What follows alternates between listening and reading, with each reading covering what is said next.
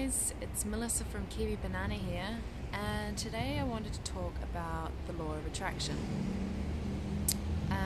And I still can't believe that there is quite a lot of people that don't know about this.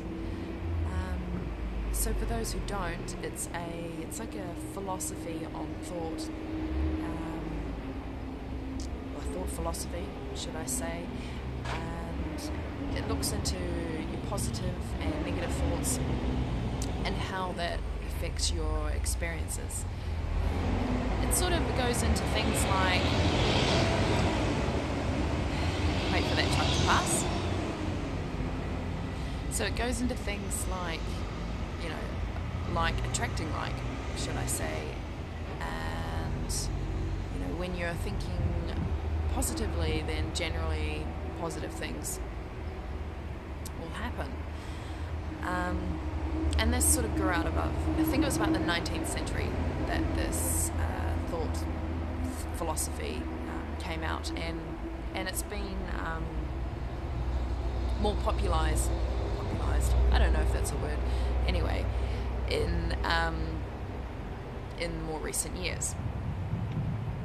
So for me, positivity, I guess, has been sort of pushed throughout, childhood, and many people would experience this. I'm sure you're told to think positively and don't be so sad and things like that. And I think I even had vision boards when I was growing up and didn't even realize that that's what they were. And then when I was about 18, I was flatting with a friend, and they mentioned this documentary called The Secret.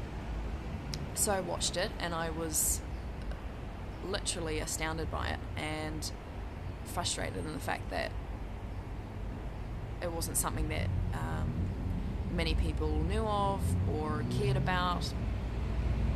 And I even tried tried to explain it to other people that I thought should benefit from it. And there's lots of books and audio books as well on this philosophy, and there are people who would probably follow certain steps and processes, so you can kind of go quite in depth with it. However, me personally, and I'm sure many of you would be the same, if you want to keep it simple, it can be as easy as just writing down your goals or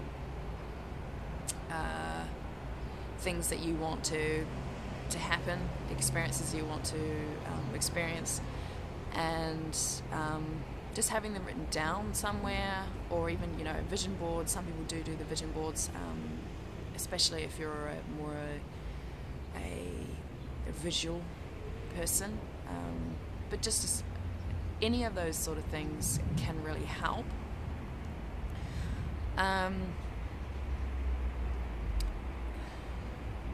And if I was to look back on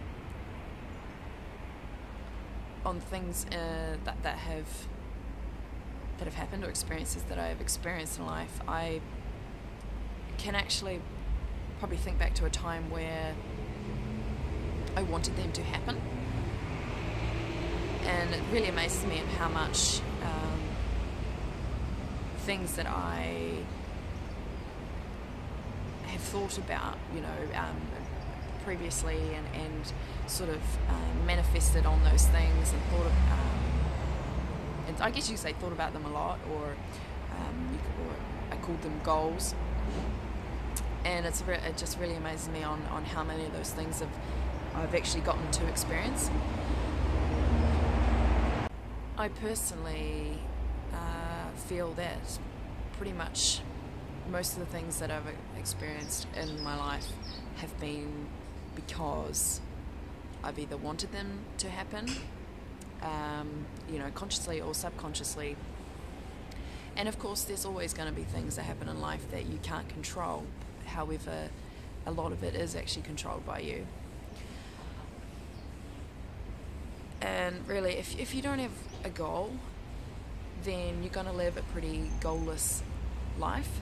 I don't know if that's a word, but hey, I just made it up. um, so please create them and start changing your perception on your life, especially if you find yourself overwhelmed in negative thoughts. And also let me know if any of you have experienced anything like this, or would like to know more about this if you aren't already aware of it. And let's leave those sort of things in the comments and down below, and I hope you've done something that makes you happy today. See ya.